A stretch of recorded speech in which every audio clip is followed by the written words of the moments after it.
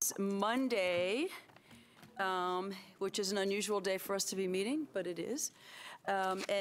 Sally, Commissioner Green, is stuck in traffic near, well, she called me about 10 minutes ago. She's very close to her house. So I just spoke to the attorney folks and asked if we could switch up our agenda.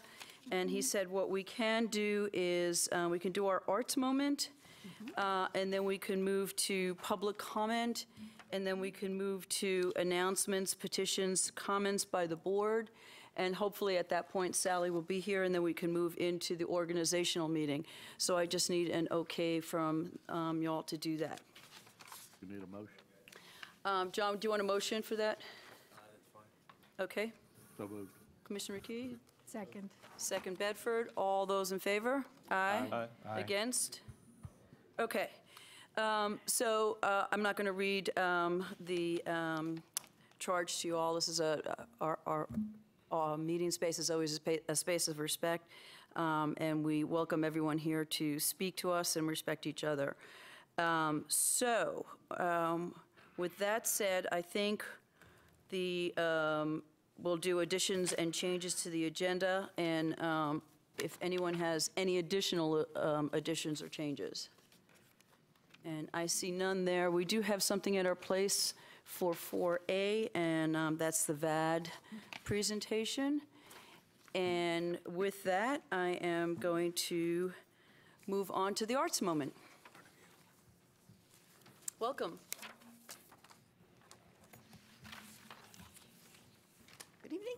Good evening. I'm Doris Friend. I serve on the Orange County Arts Commission Advisory Council, happily. And I'm here to introduce Pam Baggett, is the author of Wild Horses, described by Kirby Erickson as, quote, a barebacked, buck-naked ride on the slick haunches of fate, all the way from the mystical land of sex, drugs, and rock and roll to the bedside of a dying friend. Pam is a recipient of an Ella Fountain Pratt Emerging Artist Grant from the Durham Arts Council, 2 artist project grants from the Orange County Arts Commission, and a 2019-2020 Artist Fellowship from the North Carolina Arts Council. She co-hosts the second Sunday poetry reading series at Flyleaf Books in Chapel Hill, and hosts readings and teaches free writing workshops at the Orange County Main Library in Hillsborough. New poems are forthcoming in Cider Press Review, Cackalack, Plain Songs, and Tar River Poetry. When she isn't writing, Pam is outdoors, hiking trails along the Eno River or exploring her own back 40. Pam? Pam, welcome. Thank you. Thank you. Good evening. I want to thank you for your continuing support of the arts in Orange County. My sister was just visiting from Georgia and tells me Georgia is 50th in the nation in its support of the arts. So go Orange County, North Carolina. I write a lot about nature. I've lived in northern Orange County for over 30 years, and I'm someone who spent more time outdoors probably than in.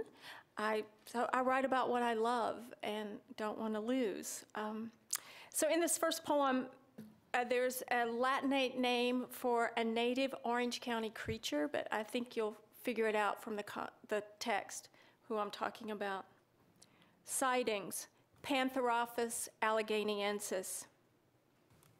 Elusive one, you slithered into the underbrush when you felt my footsteps. But I had already seen the long length of your too black to be a stick self, basking in the hot dust of the droughted dirt road.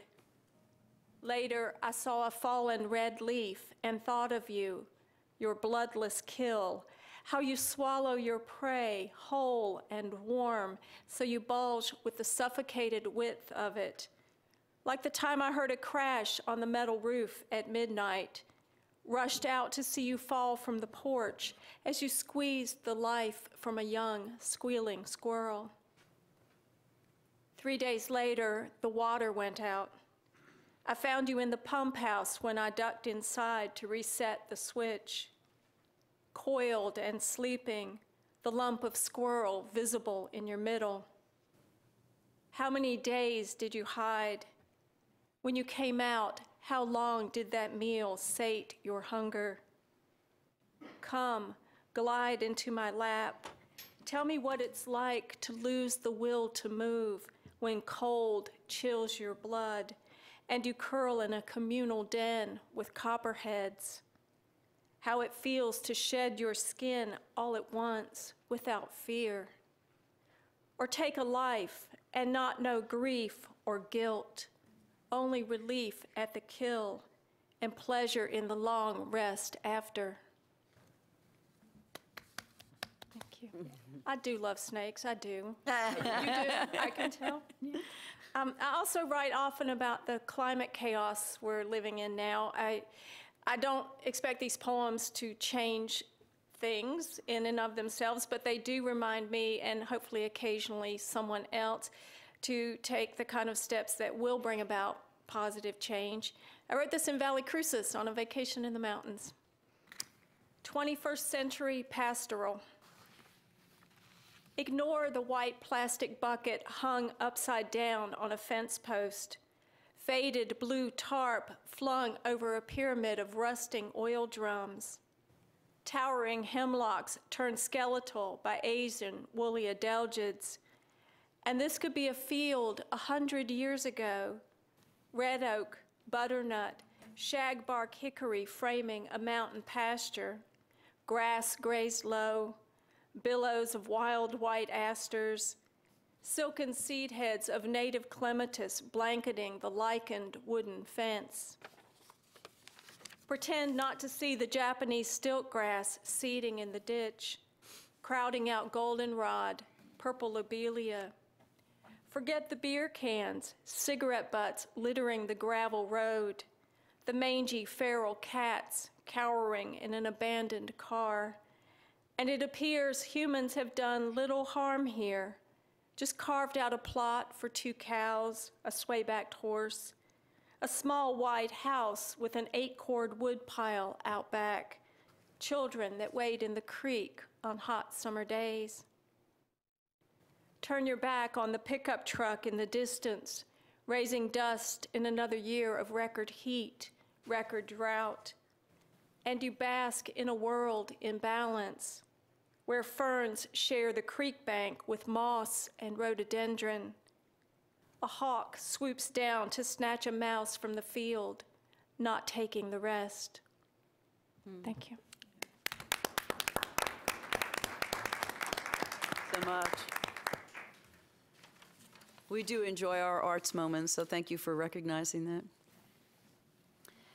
Public comment, do we have anyone signed up tonight? No, we have no one signed up tonight. Great. Okay.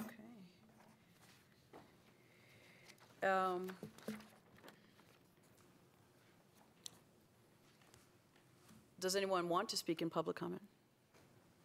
Okay, let's go to announcements, petitions by board members. Commissioner Markopoulos, do you want to start us off? I have one petition to make, and we're going to discuss a NACO representative later in the meeting, but I was meant to bring this up before October, which is, I think, when we pay our annual dues to NACO. But I think we should have a discussion about whether or not it's worthwhile to continue paying our dues and being a part of NACO. I honestly can't recall anything that I've been informed of that originated from NACO. And I think we just ought to have a discussion and see if it's worth our while. Okay. That's the National Association of County Officials. Is that what it is? Commissioners, yeah. Yeah, officials, yes. No, counties. National Association of Counties. National Association of Counties. Okay, that's it. Thank you. Commissioner Bedford. Nothing for me, thank you. Commissioner Price. 2 things. I received a letter in the mail about the High Rock Road Convenience Center and wondering about the renovations. And I just wanted, it was from a homeowners association. I just wanted folks that live in that area to know that the renovations were delayed, but according to our Director of Solid Waste, the bids will happen early next year, and then it'll be another 18 to 24 months for completion. So I know some folks are concerned about the gravel and the lack of a few improvements that they were expecting based on a meeting a couple of years ago. So it is happening. And the other thing that I would want to remind folks that as we're heading into this holiday season, some of our food pantries and even with things like toys, the social service organizations such as the Orange Congregations in Mission and other social service agencies really would appreciate donations if you have the opportunity to give donations. This is a really tough time, and I understand that there's been a really tough year this year with food supplies. Thank you. Commissioner Dorson. I just want to mention, just before I came here tonight, I was at the Affordable Housing Collaborative meeting, which used to be the Home Program Committee, which was about allocating the home funds. But we, a couple of years ago, broadened the scope of that group because it's an intergovernmental group. It includes elected officials from Carrboro, the county, Chapel Hill, and Hillsborough, and staffs, the affordable housing staffs. Our new affordable housing director was there today. And one of the things that group has been doing, had agreed to do a couple of months ago now, is developing a county-wide vision statement for affordable housing, as well as a roadmap for implementation. So that process is just getting started. There was a community input session that was held a couple months ago. We got a lot of good input, sort of specific things that we're now working on pulling together into this countywide vision statement. And I think we've talked about this before, there's real consensus among all the government officials that we need to be working more closely together to maximize our affordable housing efforts. And so that process is moving forward in I think, a very positive way. It was the last meeting for Town Council Member Donna Bell and Carrboro Alder person Bethany Cheney, so there'll be two new members from those boards. But all of us were very excited about the path that's being laid out. One of the things that was interesting, we were giving out this good, I'll share this, I can scan it and send it to everybody, but we got a good list of all the plans that are already in existence. We have a strategic affordable housing strategic plan. We have a 5-year consolidated plan for the home program that's required by HUD. We have our Orange County Master Aging Plan, which also focuses on housing. We have our Orange County Plan to End Homelessness, which also includes housing. There's a county comprehensive plan. There's a Chapel Hill housing plan. There's a Carrboro plan. So there's a lot of overlap in those, and really being able to pull all this together in kind of a countywide, not just vision statement, but an action plan I think is going to be really helpful in us beginning to make more progress on our priorities around affordable housing. Thank you. Commissioner McKee. Nothing this evening? Okay, I have a few things. I'm glad you brought this up, Commissioner Dorson, because there was some concern that we're not talking enough about this. And it was asked that we speak about it at the Assembly of Government, so maybe that group can report out, as opposed to just looking at, pull down things that we've seen a number of times before, or report out, or just provide this as an information item. I think that would be really good. So we agreed that we were going to write a letter. John is going to help us with this about accepting refugees in Orange County. I'd like to also add to that, if it's okay with this board, a letter to the governor, so he knows that we are serious about this, and that Orange County will accept refugees. So that would be a separate letter, and I've sent a sample of what that letter looks like. Durham has already done that. So if that's okay with this board, we can include that in with the original request. So there was an MMC meeting, managers, mayor, and chair meeting this past Monday, a week ago Monday, And we talked a little bit about the sewer hookups on Rogers Road, and unfortunately, they sent the RFP out, and none of the plumbers had replied to it. So we don't have that agreement with a plumber to help us hook the low and moderate income families up. We originally had a memorandum of understanding between the three owners of the property out there and the three government bodies that are offering money for the sewer. When this came up, we were going to choose a plumber. All of us were going to choose a plumber together.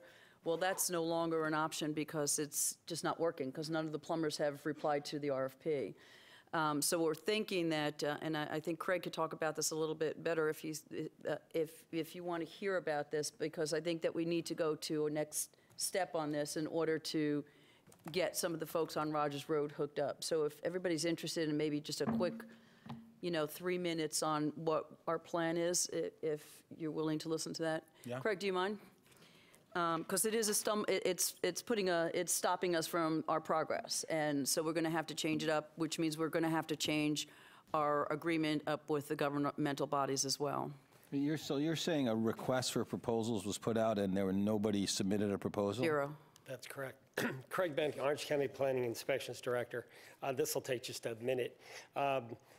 The interlocal agreement memorandum of understanding between our 3 local governments, all signed a few months ago, had a process in it so that we could hopefully expedite the connections to various low to moderate income. That RFQ went out to have 5, and we'd rotate and hopefully have plumbers from that maybe even lived in the community. They did not respond to that. Probably a little bit more than they had seen, because plumbers in most cases like to say, okay, lot A, I'm going to put 150 foot in, I'll give you a price on that. And we were a little more global with, we have up to 62 various lots. 30 of them may be low to moderate income. So it's possibly a little bit too nebulous for them at this time. We're going to go modify the agreement, use a system a little simpler, one that our housing department uses for emergency connections to get plumbers, and we'll bring that back as soon as we can to get the local governments to sign on. We are also continuing our community meetings to get people to sign up and offer their income statistics so that we can be ready to go once we have the plumbers in line. Questions? Thank you. Thanks, Fred. So we're just going to keep moving on that, and we'll get that agreement back to us as soon as possible.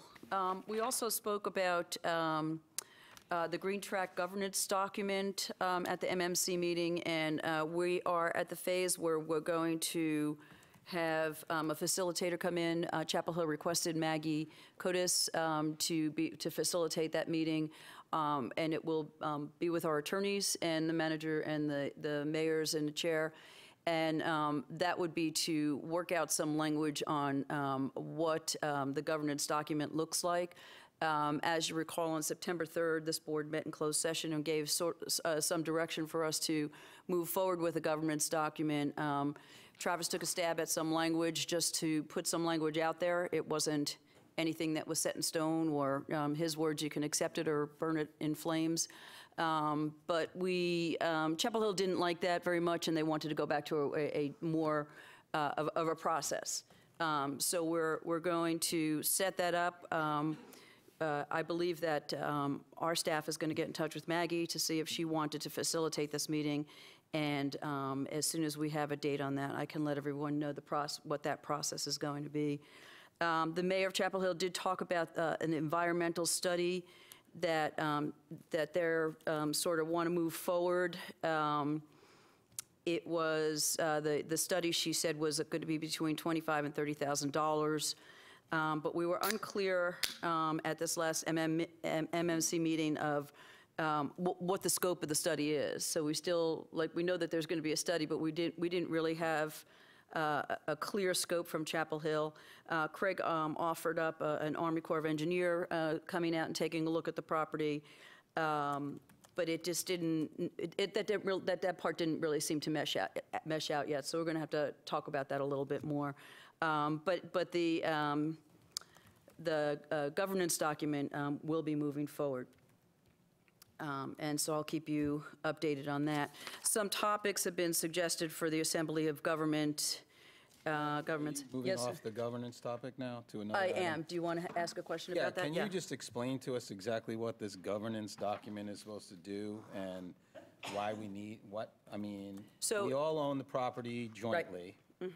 And so is this going to be something that says, you know, how we're going to vote to do things? Is it going to be something like, I mean, yeah, do we not have anything like that in place now? And what exactly is the purpose, is I guess what I'm trying to understand. So I'm going to ask Travis to come up, and while he's coming up, I can tell you that we have an original document from 2000, 2001, where there was some sort of organization of thoughts of how we were going to move forward with building affordable housing on the Green Track.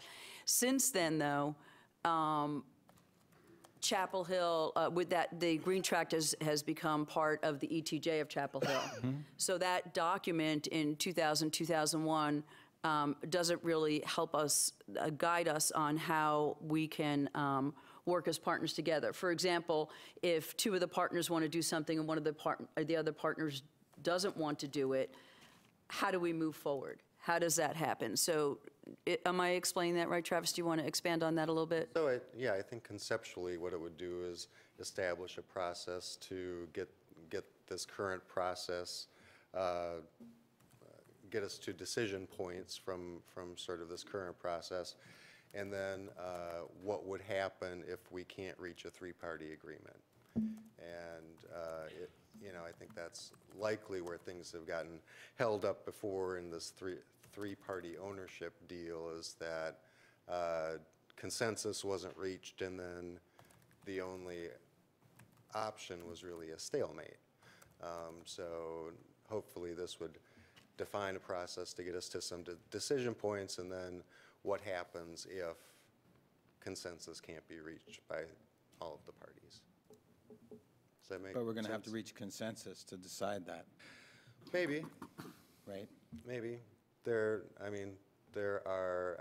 also, you know, given the way that the ownership was set up, it's, you know, jointly owned, and so each of the parties would have an option to buy another share. You know, there are a variety of different ways to make that work, and we just need to figure out which ones are most plausible.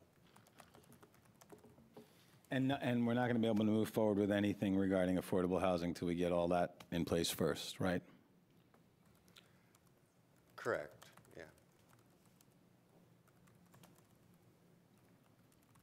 Commissioner Green, Chair, welcome. thank you. I have a follow-up question about the environmental study.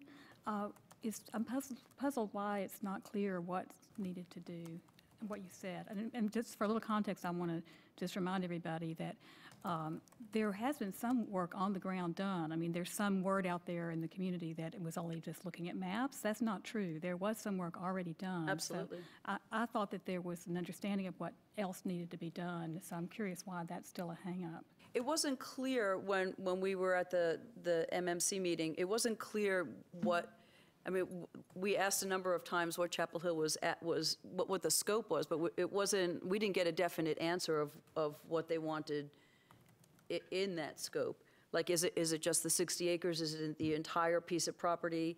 You know, it's really unclear to me, and I don't know, Travis, maybe you can help us again with this, but we didn't get the feeling, we got the feeling that they know that they want an environmental study, but they don't know what they want to do with that, you know, what part of the land they want the study on.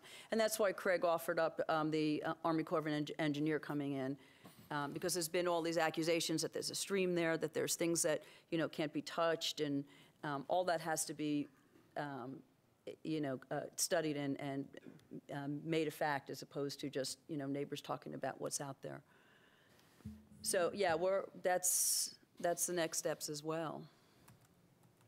And you're right, we did do a study. There is an environmental study. That's how we staff did this study, and that's how we came up with some of these suggestions on the maps. And again, they were only suggestions.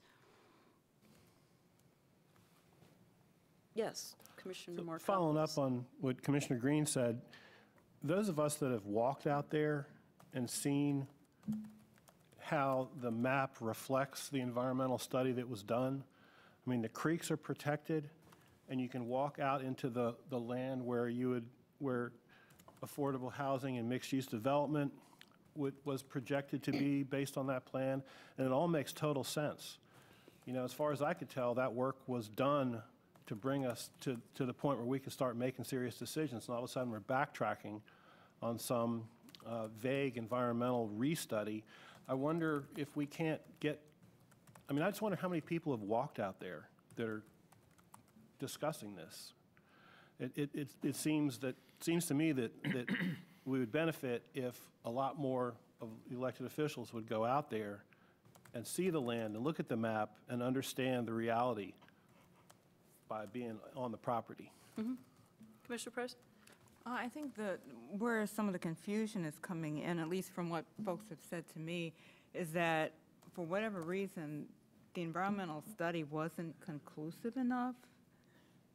Wasn't what enough? Conclusive to say that you can put, you know, a certain intensity or density of housing here or school there or what have you.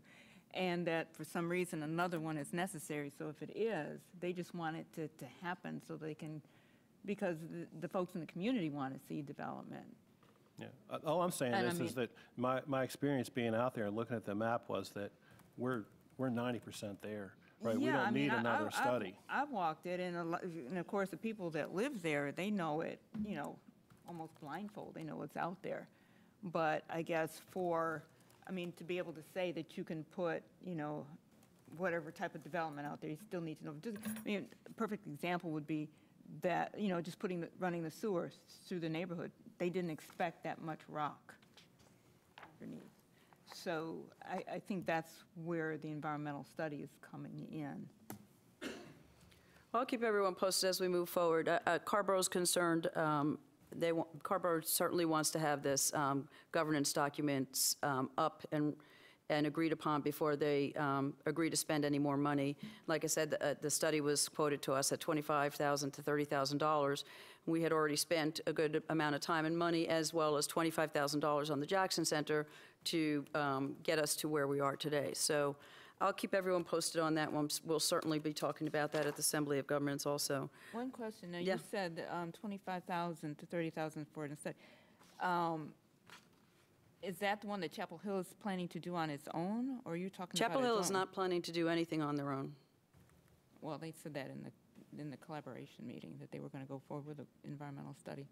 They're requesting that the partners join them in the study. Okay.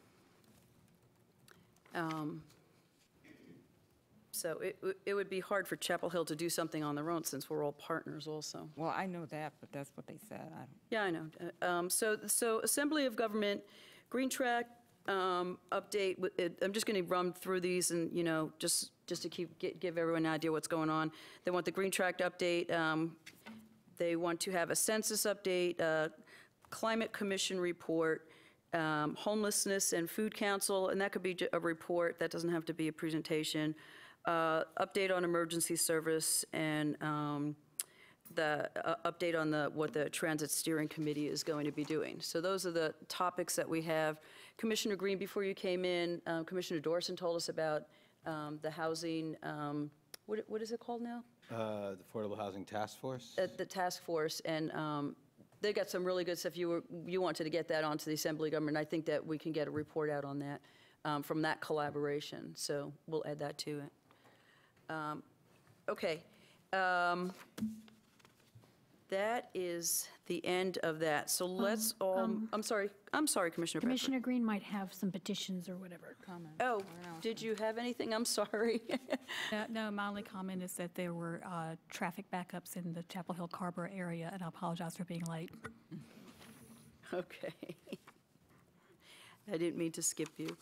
All right, so we're going to move back to the beginning of our meeting, folks. And I won't say the date or anything like that. We're just going to move right into our organizational meeting, which is election of chair and vice chair, and we'll do the clerk to distribute ballots for the board chair, and then she will read those results.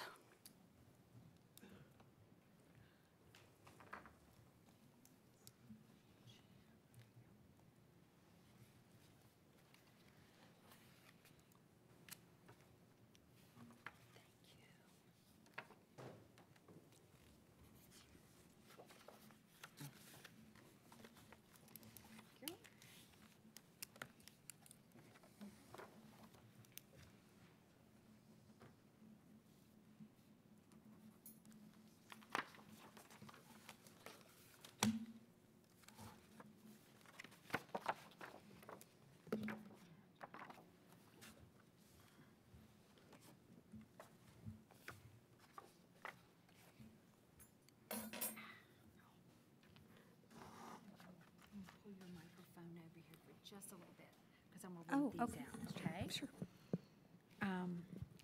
I will read who the person chose and who actually signed each of the ballots, okay? Ballot for board chair, Penny Rich, signed by Sally Green. Ballot for board chair, Penny Rich, signed by Mark McCopples. For Penny Rich, signed by James Setta Bedford. Penny Rich, signed by Renee Price. Penny Rich, signed by Penny Rich. Penny Rich, signed by Mark Dorson. And Penny Rich, signed by Earl McKee. The chair for 2020 is Penny Rich. Thank you all. I appreciate it. And now we're going to do, for the vice chair, the same process. The clerk will pass out the ballots and read the ballots afterwards.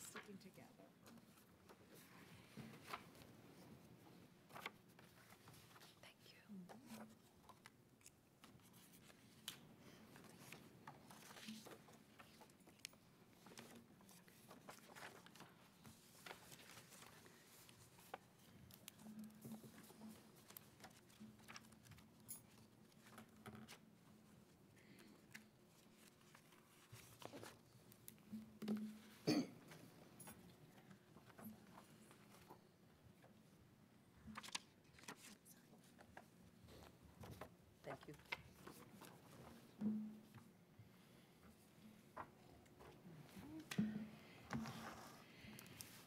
For vice chair, Renee Price, signed Sally Green.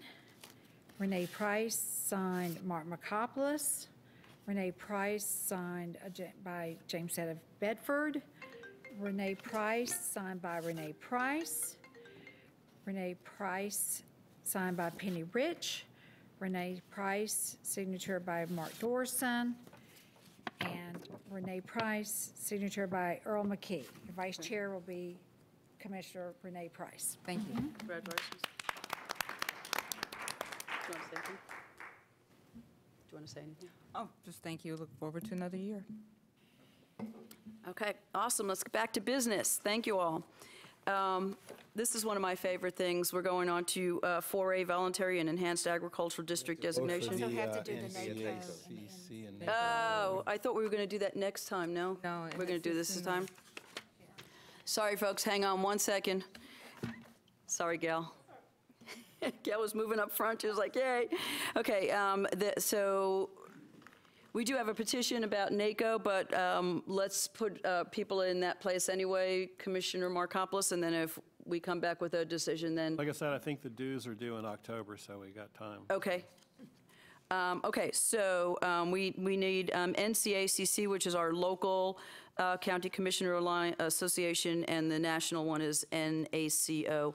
Currently, Commissioner Price holds both of those seats. No, I hold the NCACC. You do? Oh, so it's wrong on here then. Okay, thank you for that correction. So do we want to make any nominations? Do we want to take, yeah, that's wrong on there then. Thank you. If Commissioner Dorsey would accept it, I would nominate Commissioner Dorsey for another term. I forgot about that. Well, I'm happy to do it again as is my want, unless someone else is interested who hasn't ever done it and is interested in having the slot. I'm happy to pass the baton, as they say, but if no one wants to do it, I'm happy to stay on. Well, I'd like to do it if you're truly agreeable. Yeah, I'm absolutely agreeable. Then I would Is that- withdraw. Do you want to withdraw I that? appreciate that. I will nominate James Zeta. Yes. And I'll nominate. So Commissioner- James Zeta is nominated, and we have a second? I just did that. Yes. Okay, all those, any other nominations? Yeah. Okay, Commissioner Dorson, all good? Absolutely. All right, all those in favor of Commissioner Bedford being our NCACC 2020 rep, say aye. Aye. Against? All right, congratulations. Thank you. Okay, now we have the NACO voting delegate. And again, if Commissioner Price would accept it, I'll nominate Commissioner Price for another term on NACO. I appreciate it. I actually do get quite a bit out of it. I do. I mean, I don't know. I believe you. Anyone else? Nominations? Okay, we have Commissioner Price. All those in favor? Wait, we have one, we need a second. Does anybody else want to do it? Just before we ask, because again, in the interest of passing the baton around, if someone else wants to do it, I think it would be, Yeah, well, no one has. I've done it once before when I first came on. I wouldn't mind doing it again, but I don't want to, I wouldn't mind doing it again. I did it way back when, once. Commissioner Price, what is your, I mean, you've expressed an interest in it again. Well, I'm on several committees anyway. I'm vice chair of arts and culture and justice and public safety, so I'm active anyway. And so it's fine. The voting is, Well, as long as, if anyone wants to stay an extra day in Florida next year. Then I'll Yeah. revert You to do that Commissioner again? Rich. then. Okay. So we have Commissioner Rich, and we need a second on that. Second. Okay, by Commissioner Green, sorry. All those in favor? Aye. Against? Okay, so I will be the NACO 2020 rep, and then we'll have that conversation about the petition in October from Commissioner Montcopoulos. Okay, I'm good now, Donna? I can move on? Yes. Thank you, ma'am. All right. Now, Gail, welcome. So like I said before, this is one of my favorite things that we do here, and especially because you work so hard at this. So take it away. Thank you. We'll get the PowerPoint up.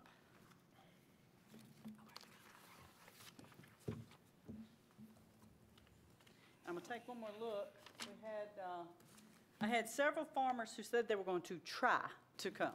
But of course, it's very busy time of year. But I did have a couple of them that did specifically say they apologized they would not be able to come.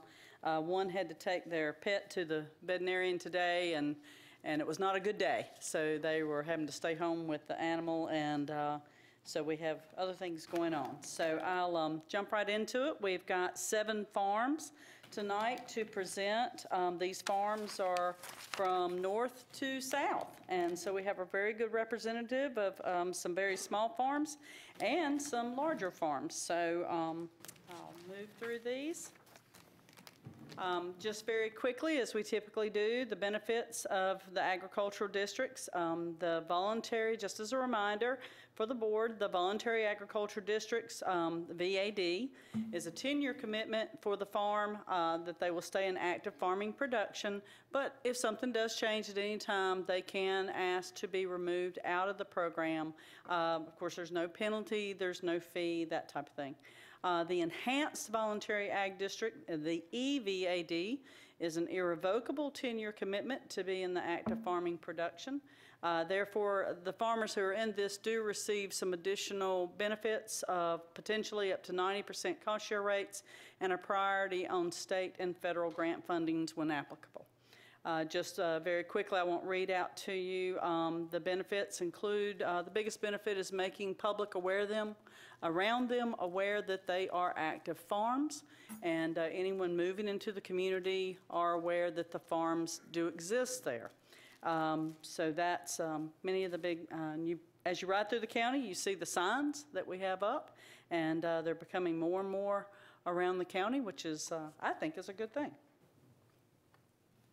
So we'll start off first with one of our farms, just right here on the edge of Hillsborough.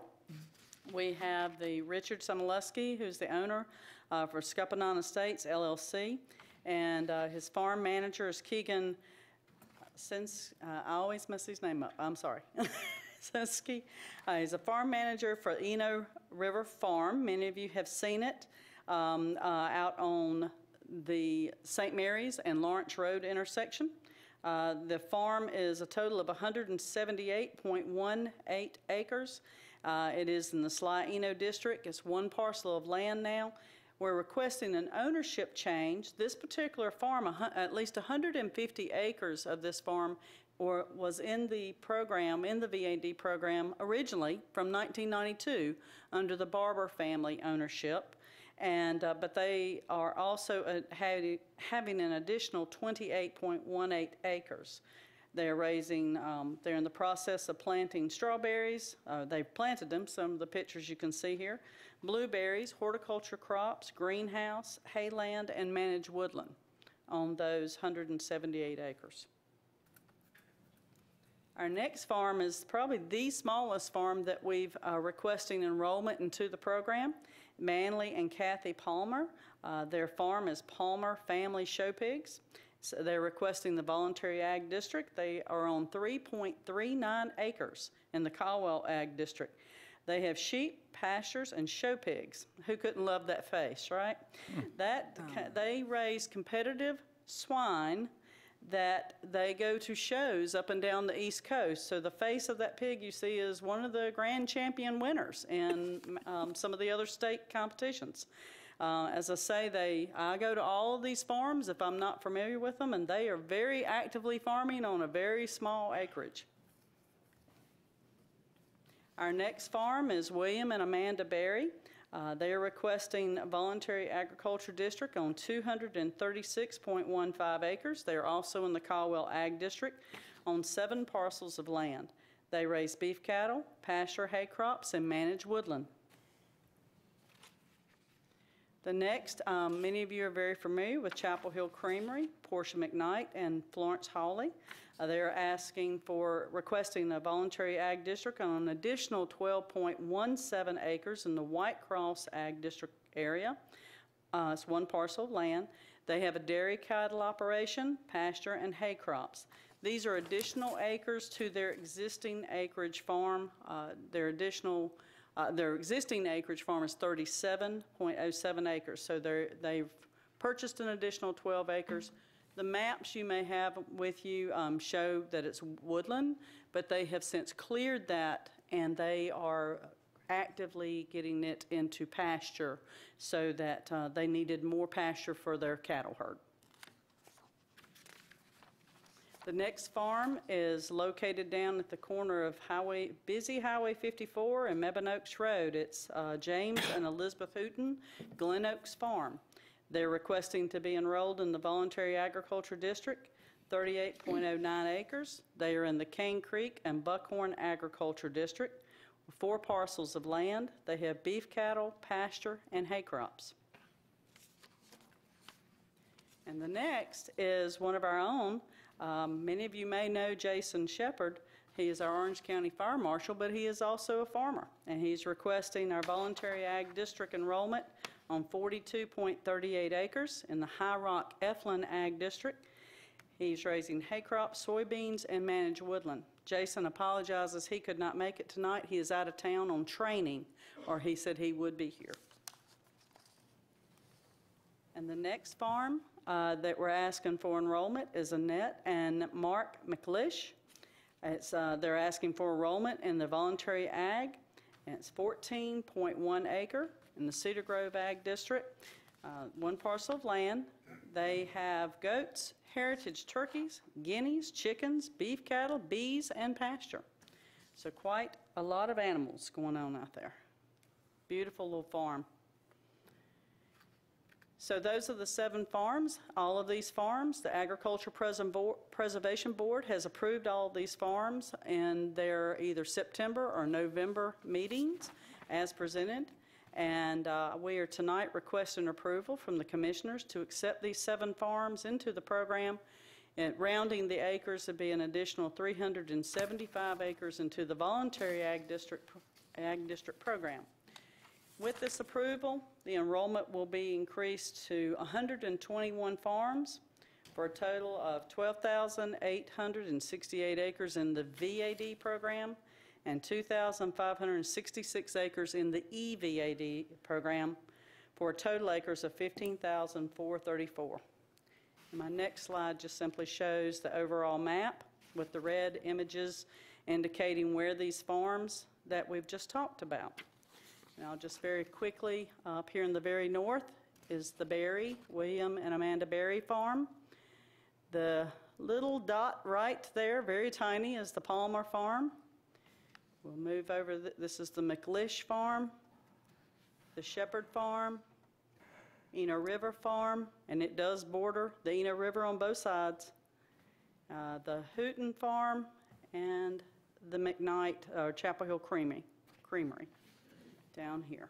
So those are tonight the farms that are before you for your vote. Thank you, Gail. Questions for Gail? No, Commissioner Rickey, you have no questions? No sibling rivalry right now? Okay. This is great. I'm like I said, I'm always thrilled to accept these acreage into this, and I know you work hard to get the farmers to do this too. So, thank you so much for all your hard work and your board. If there are no questions, we need a motion to accept these into the VAD and the EVAD for a total of 15,434 acres. So moved. Second. Okay, Commissioner Price and McKee, all those in favor? Aye. Against? And I have one comment. Okay, I think Commissioner McKee and then Commissioner Price. if I might ask, the folks that are representative of these farms, would you introduce them? Do you have any of them here? I don't think there's anyone here. No, this large group is for our next awardee, Ms. Wilkerson. Okay. I knew I saw a large group of people, and I just wanted to be sure. And that's why I looked around to see if there was any other faces. No, that's Checking you, fine. right? Commissioner Price. Well, I happen to know that this is Gail's last time to present. Yes. And I just want to say that you have done a fantastic job over the years. Well, thank you. And I think Orange County is all the better. I don't know what we're going to do without you. I mean, I know you're going to be around, and you got to check up on Earl and David, but your brother. But I just want to say thank you so much. I mean, to be able to bring farmers into this program, I mean, because people are doubtful of government, very doubtful of government, and you've just had a wonderful way of dealing with people and moving this program to where it is now. And so I just want to say thank you. Thank you so much. I appreciate that. I appreciate those kind words. In 2012, of course, Soil and Water is in the deeper department, and but we have a separate Soil and Water Board, as most of you know. And the program, we had membership in the program, but it wasn't being run by an individual who was familiar with the farmers. And so when that individual moved on to another job, there was no one running the program. So I went to Dave Stansel, and we talked amongst ourselves and the board members and thought it would be a good program to be in the Soil and Water Division of the Deeper. And so I went and talked with Dave, and I appreciate Dave giving us the opportunity to take that program into the Soil and Water Division and expand it, and it's been very successful. But we work with a lot of these farmers, but a lot of the farmers were very, very interested in the program. So they're the ones that make the program as successful as it is. And then word of mouth and more signs. I've already got 3 applications on my desk right now for January, or, Peter will be staff. We'll still have staff, of course, to the Ag Preservation Board. We have a very active Ag Preservation Board. We have 14 very active members, all farmers, are on the Ag Preservation Board. So I think it's a program that really has evolved. And but the interest is there. So But thank you very much. Appreciate Enjoy that. retirement. Thank you. I think the signs are really helpful. I think it promotes the program, but I think it also for folks to understand what, as they're driving around to see the signs, because they hadn't been up for very long, had they? No, they Yeah. had not. So I think they're really great. We had a few here and there, but Yeah. not many. But now they're scattered everywhere. Yeah, And, it's great. Yeah. Thank you so much. Thank you. Appreciate it. Commissioners, before we move to 4B, I was supposed to ask a question that I forgot to do at the beginning. And this was next week when we pick our boards and commissions selection. We had sent, Donna and I had talked about it, and we sent it out early to everyone, so everyone should have gotten that email with the procedure and the boards and commissions, and we'll change that one up, that NACO and the NCACC. The process that we chose, if you wanted to save one board, you get to do that at the beginning of the process. But Commissioner Dorson, I'm hoping you can help us with this. You did not save a board last time, and I'm thinking you're probably going to do the same thing, and I probably will also. We just want to make sure we have the process down. Does that mean we go through all the saves, and then you and I would get to choose a board before we go into the second round? Do you remember if you did that last year? I think what we did, I can't remember exactly, but I think that I just didn't pick a save, and then we just did the regular picking. I don't think I went first or anything like that. I think. Okay, so you didn't select one instead of your save? No. Okay, so the question is, for the commissioners, if we want to do that or not. Because that would mean again, I'll use Commissioner Dorson and myself as an example. That means that everybody has picked a board or a committee, and we haven't. Are you following? I'm following, but you've had the opportunity. Had the opportunity to save, but if you didn't want, I'm just asking what the process is. I'm just asking what everyone thinks the process should be. We don't have to decide it tonight, but we have to decide it by tomorrow. Commissioner Markopoulos. And I think it would be fair for you all to get a first pick at that time. If you forfeit picking a board, then we're all on, even ground as far as having the same number of committee assignments as we move forward.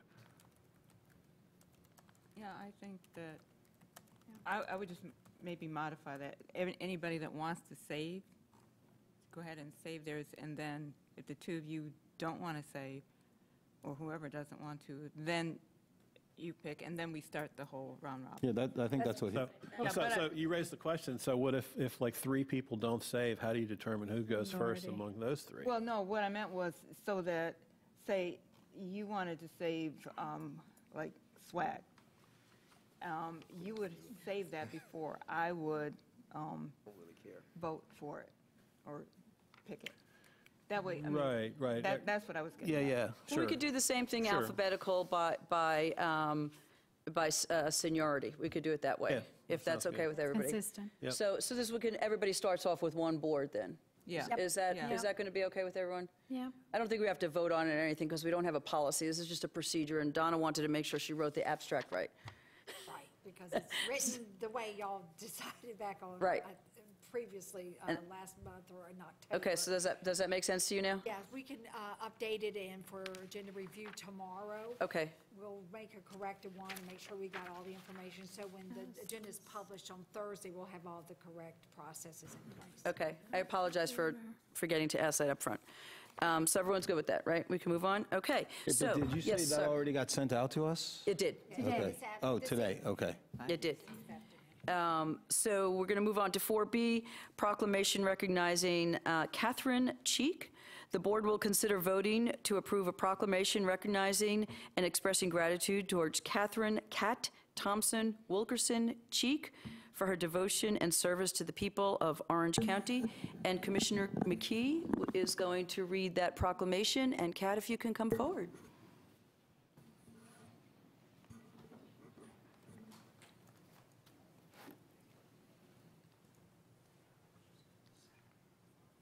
Good evening. Good evening. How are Welcome. you doing tonight? Nervous. Orange County Board of Commissioners proclamation recognizing Catherine Cheek. Whereas Catherine "Cat" Thompson Wilkerson Cheek was born in Orange County, and whereas She has been a driving force within the community and especially the Sly Grange organization. And whereas Catherine assumed the role as president of the Sly Grange in 1983 when it had only 6 active members, and whereas under her leadership, the Sly Grange became the largest grange in the state of North Carolina with more than 150 members. And whereas the Sly Grange was built in 1948 using funds that the Grange won in a contest to receive a $50,000 prize from Sears and Roebuck, and whereas the Grange being in disarray at her start as president, Catherine led fundraising to return the hall to its former glory, serving as a meeting place for many community events. And whereas under her leadership, the Grange added to its dictionary program that has delivered over 10,000 dictionaries to third graders in Orange County schools. And whereas the Grange has promoted rural agriculture as a strong supporter of the FFA/4-H Junior Livestock Show, now in its 73rd consecutive year, as well as hosting numerous sessions at Orange County Agricultural Summit. And whereas Catherine is one of the few women in the nation who served as president of a Grange chapter, and whereas, including the 36 years since she first became president of the Sly Grange, Catherine Cheek has helped to improve the quality of life in Orange County. Now, therefore, let it be proclaimed that the Orange County Board of Commissioners recognizes and expresses its deep appreciation and respect for the services rendered by Catherine Thompson Wilkerson Cheek, and expresses her well in and wishes her well in her retirement. This is the second day of December 2019. Penny Rich, Chair, Orange County Board of Commissioners. Congratulations, Would you Catherine. like to pass that, may move a motion? Thank you, Earl. Could I say I say a few words? You may. One second, Catherine, let's all vote on this so we can make it official, okay? All those in favor? Aye. Against? All right, thank you. Most of you know that there were quite a few Granges in Orange County. Right now, Sly Grange is the only Grange in Orange County. And it's Sly Grange located in the Sly community. But it is an Orange County Grange now because we have members from all over the county, north, south, east, and west.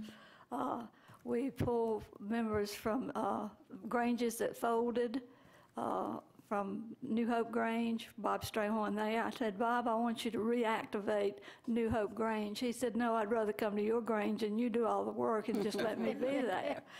But of course, he came and worked with us, and also Richard Roberts, who's deceased now, with the St. Mary's Grange. And we pulled these Granges in, and White Cross and Buckhorn, and all of these people that came from these other Granges. And I couldn't have done it without my husband, Milton Cheek. He came from the Chapel Hill community over on Old Fayetteville Road. And Milton worked and worked and worked at the Grange with me. So now we have representatives all over the county. And I want to say to you, county commissioners, we appreciate the way you came out to the rural area in Orange County to see what we were doing and became a part of us. And Sally Green can push a mop pretty good and clean tables. And Renee was a member of the Grange, and Earl, and of course Barry Jacobs. So we appreciate you coming out to rural Orange and being a part of us and letting us be a part of what you're doing in Orange County. And we're really proud of our county commissioners. Thank you so much. And don't go anywhere, because Commissioner McKee is going to come over and take a photo, and then I'm going to ask all those folks out there to come up front and take a photo with Catherine.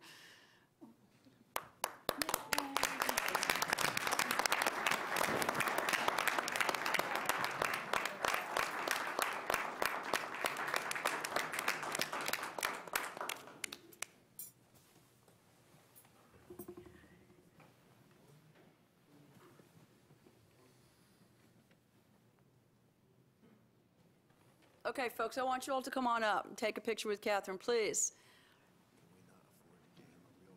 Earl, put her back here with the, so we can have pictures. Come on, folks.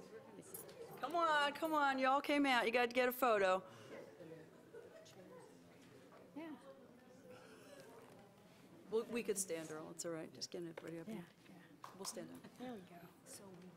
Oh, this would be a good picture. A Grange member should not go down there. Absolutely. Y'all are going to have to stand. That's fine. Everybody see me anyway. Wait a second. How do you get in front of me? No, no, no.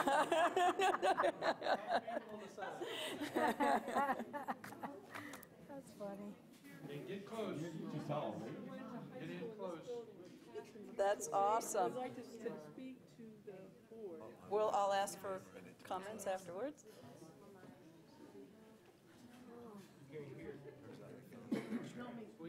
We're fine. We're fine. We're fine. No, no, no. We're fine. All right, look at the camera. Touch. 1, 2. 3. Do one more. 1, 2, 3. All right. Thank you all so much.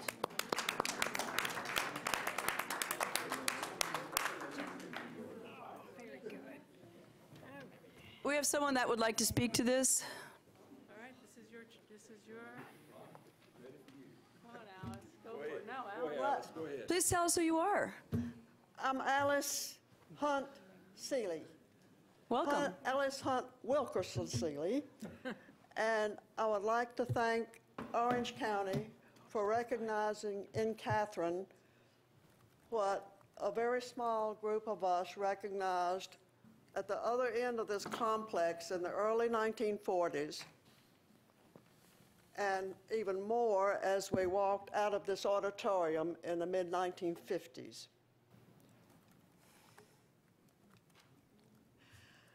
We recognized immediately her compassion, her love, and her leadership qualities. And they developed even more from the first grade onward. And Kat, who was smarter than most of us, graduated a year ahead of us. So we can't claim her in the class of 1955, but we love her in the class of 1954. Thank you for recognizing what we recognized a long time ago. Thank you. That was lovely. But Yeah. we love her. Awesome. You do too.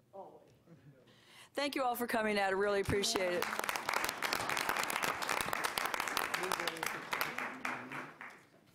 Okay, we are moving on to 4C, and this is a proclamation recognizing Robert Dowling. The board will consider voting to approve a proclamation recognizing and expressing gratitude toward Robert Dowling for his devotion and service to the people of Orange County, and Commissioner Green will read that. Thank you. A proclamation recognizing and honoring Robert Dowling, retiring Executive Director, Community Home Trust.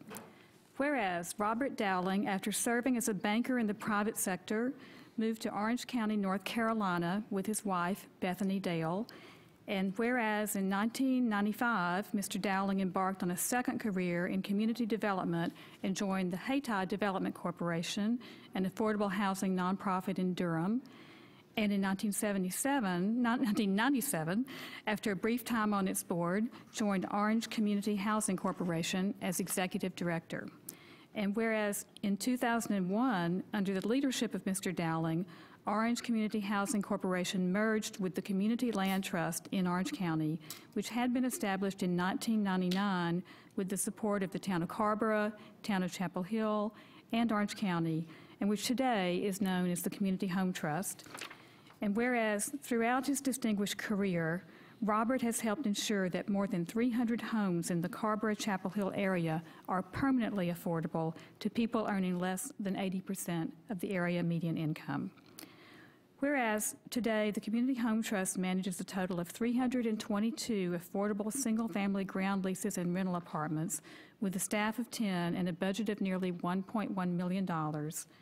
And whereas Mr. Dowling has served as a faithful advocate representing both Community Home Trust and the Orange County Affordable Housing Coalition at affordable housing tables and before elected bodies, making the case for such policies as investments in a penny for housing, the Orange County Affordable Housing Bond, and a pilot master leasing program. And whereas Robert's work in Orange County has ensured that neighborhoods are diverse and thriving and sustained as such for generations to come. And whereas Mr. Dowling is retiring from Community Home Trust on December 31st, 2019, after 22 years in service to our communities, and will be missed, now therefore we, the Orange County Board of Commissioners, do hereby recognize and express deep appreciation and respect for the services rendered by Robert Dowling to the Orange County community and wish him well in his retirement. This, the second day of December 2019, Penny Rich, Chair, Orange County Board of Commissioners. And will you move that? I so move this resolution. Proclamation. We got moved in a second. All those in favor? Aye. Aye. Against? Thank you, Robert.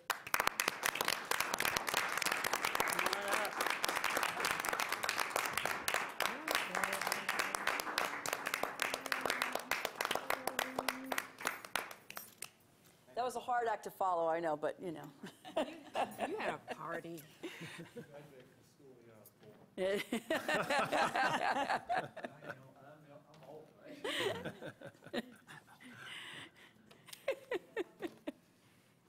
That's pretty funny.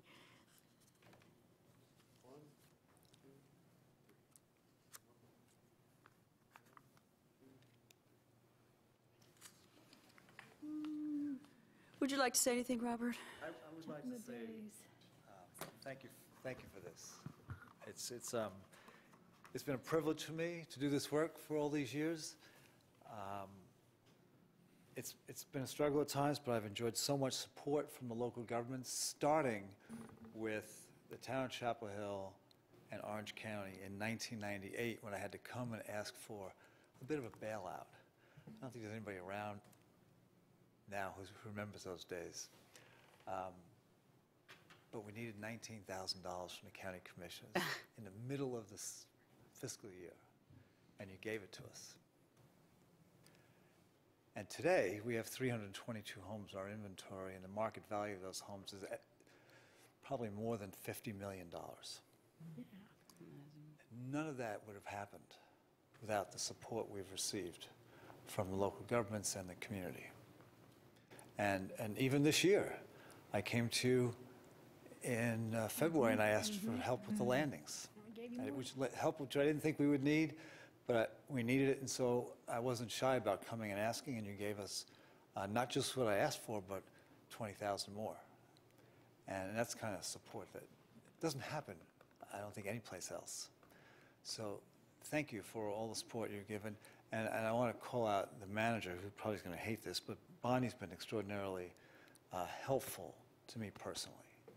It makes a difference when the manager's interested, and she wants to understand the challenges and can then offer her support and her trust.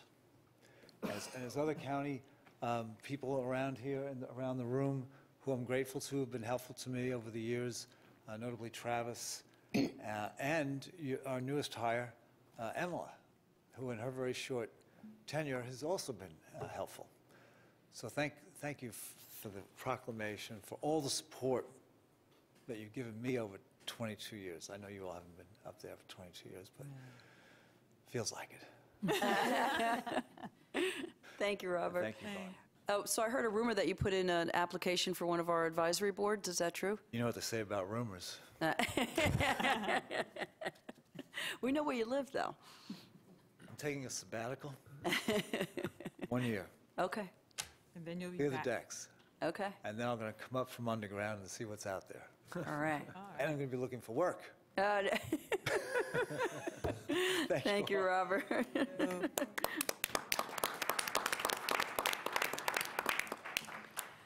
Okay, folks, let's move to 4D, and this is the board will review update data about the homelessness in Orange County submitted to the United States Department of Housing and Urban Development, HUD, earlier this year, and it is Corey. Thank you, Corey, for being here. Good evening. Thanks for the opportunity to present this data. My name is Corey Root. I'm the coordinator of the Orange County Partnership to End Homelessness. The partnership is funded by Orange County and the towns of Chapel Hill, Carrboro, and Hillsborough, all 4 jurisdictions. And we really appreciate your support over the years. So normally I'm before you a few months earlier than this, once we have the data in our hands, which is usually June.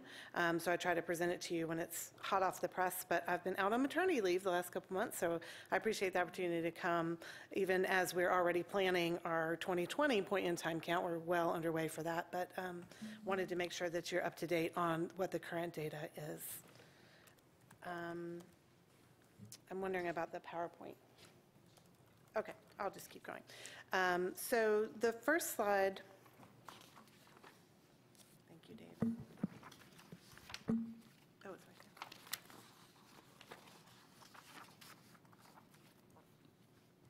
Thank you.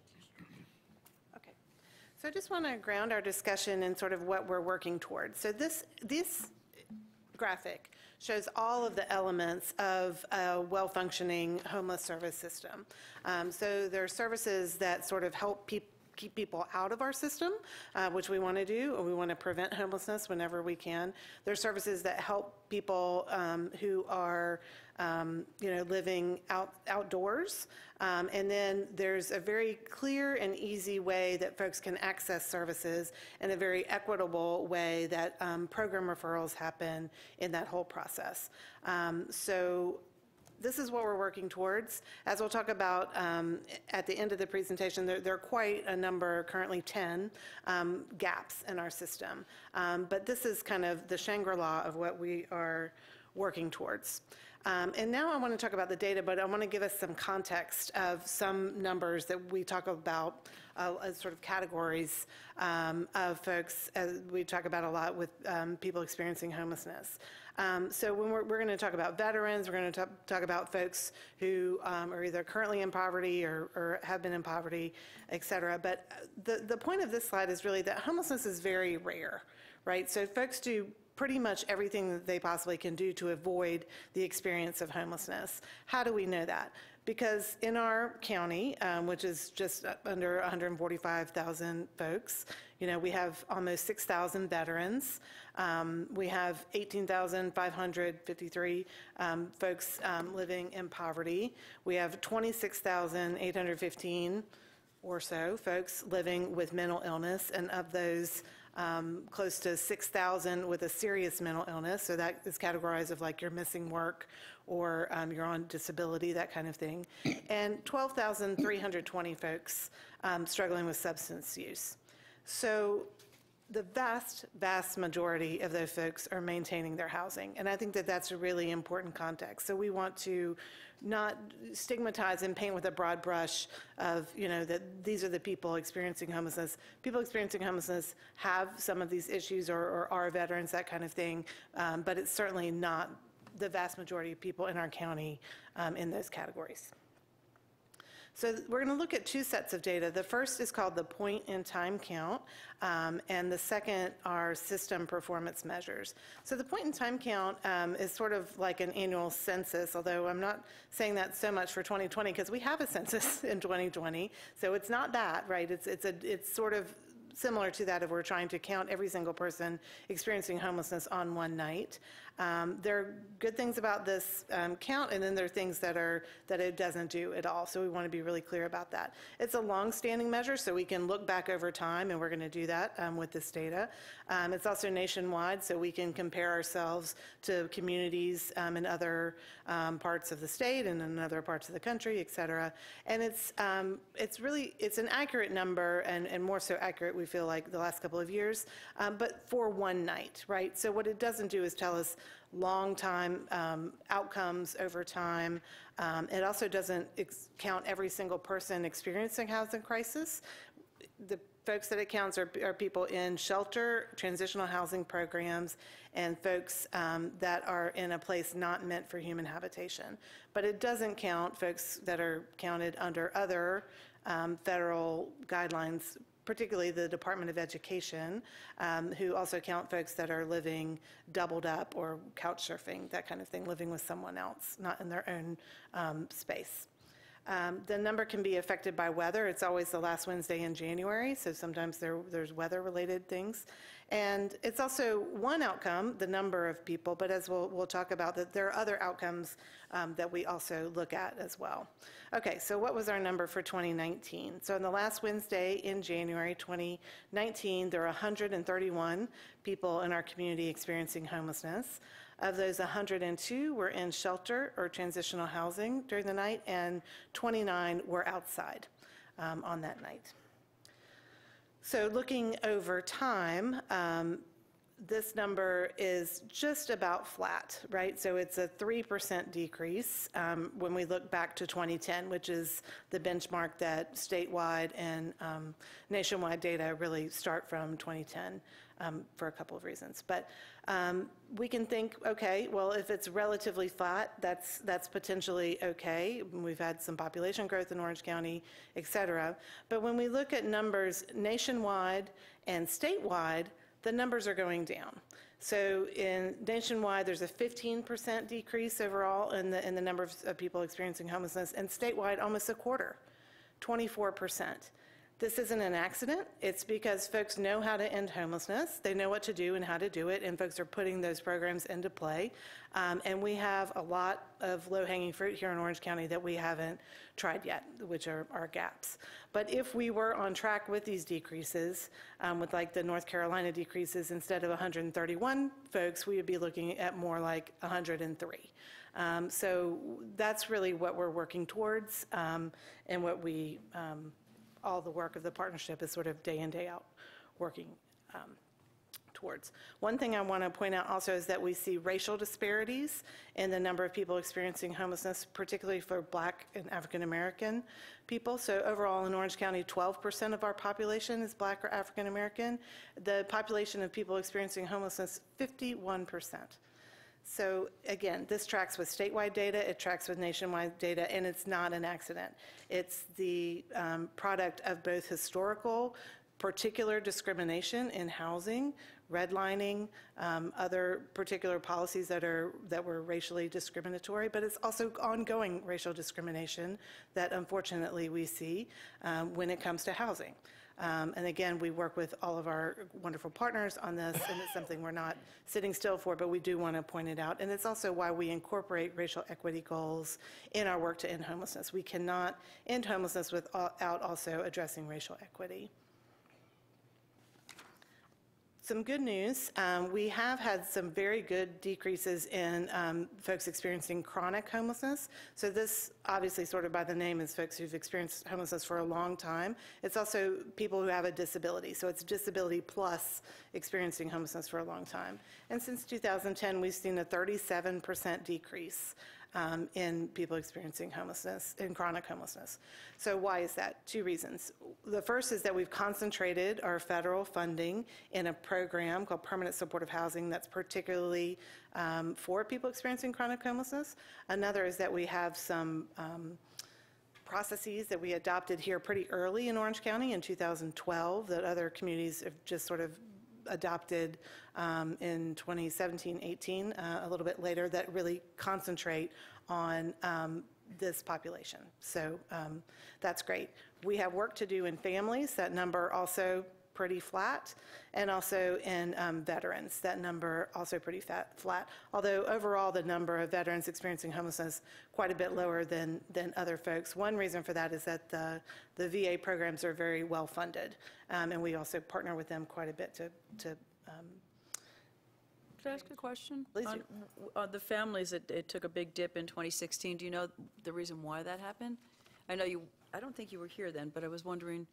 Yeah, so 2016, the overall number was a big dip that year. I started in March of that year, and I thought, oh my gosh, what's happening? Do we need to throw a parade? We did not, in fact, throw a parade, because when we talked to the service providers and things, people said that number doesn't look right. So at this point, we view 2016 as an outlier.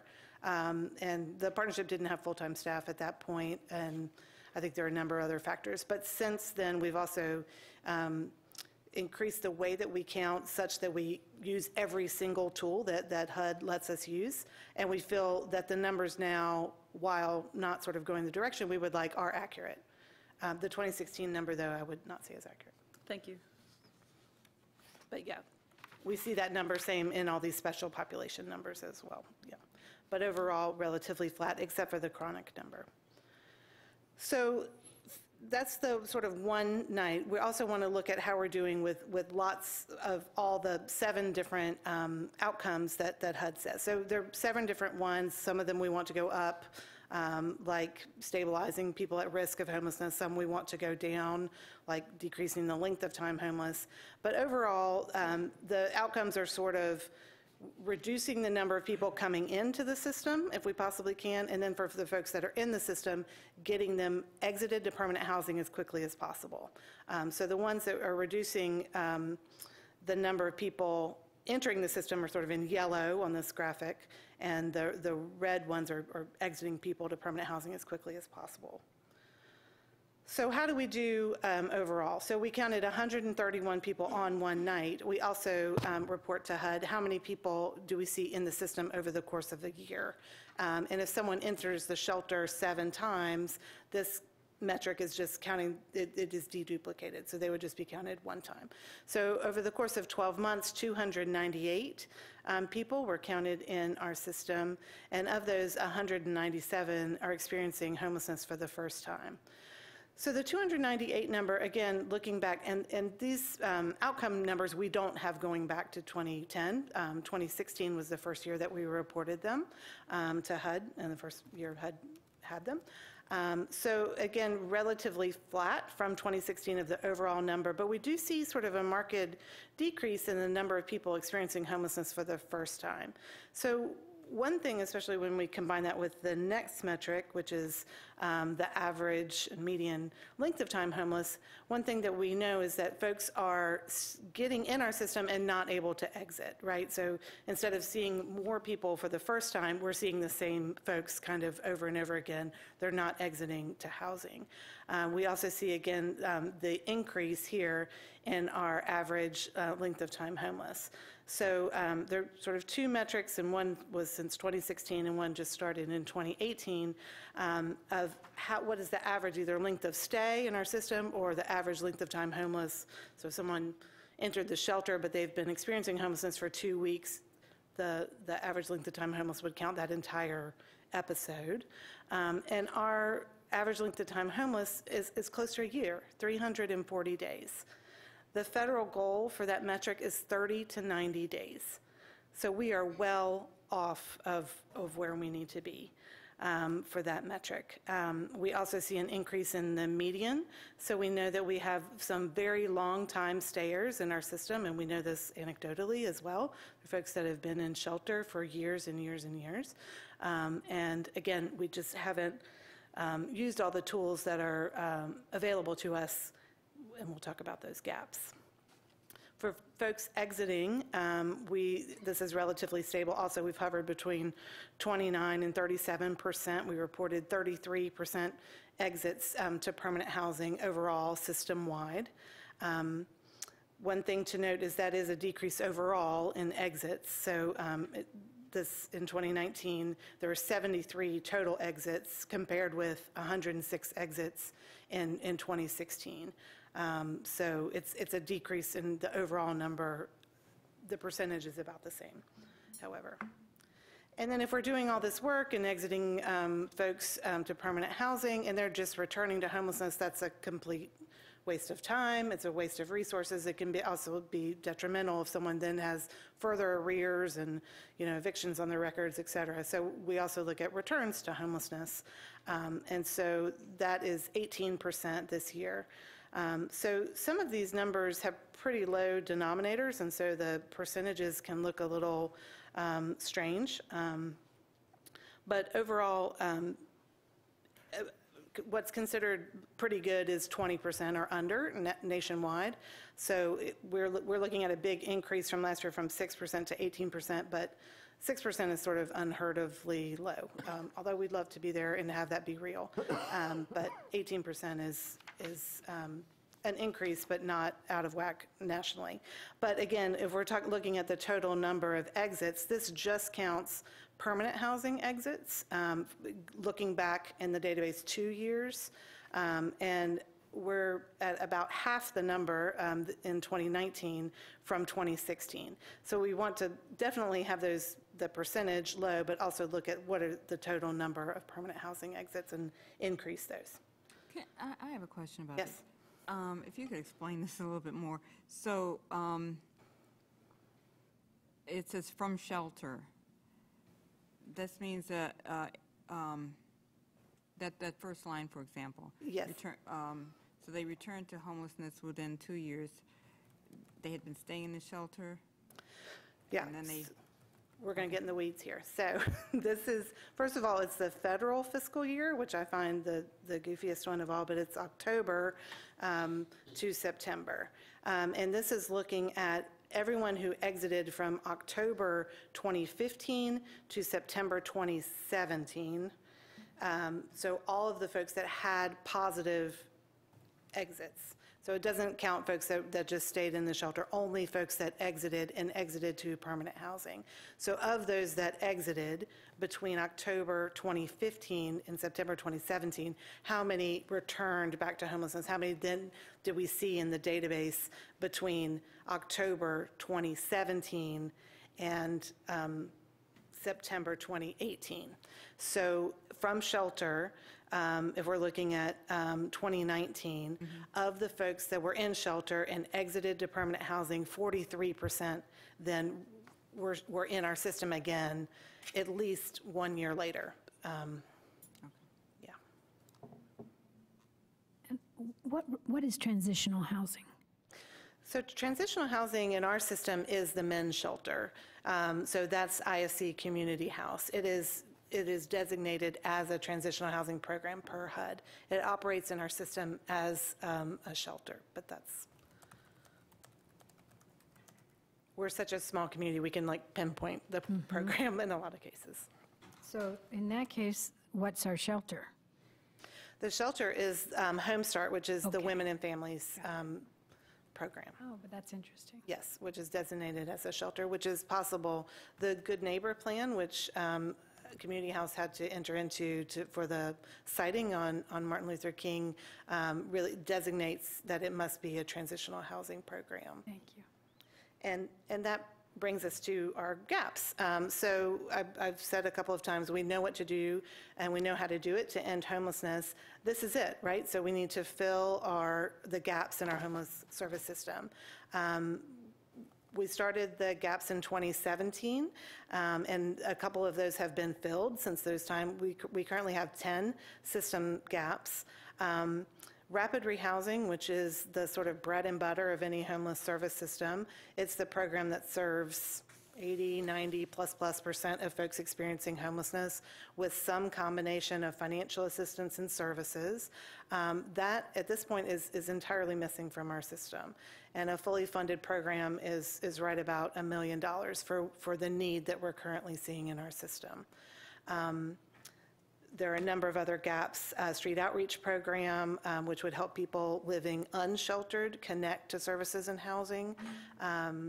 That's another program. But then also the accessible housing-focused shelter. So our current men's shelter, which the vast majority of people experiencing homelessness, 75 to 80%, are single men in our system, but also nationwide.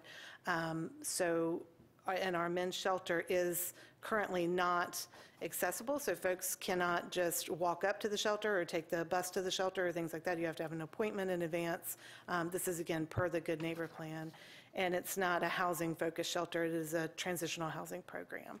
So this is a current gap in the system.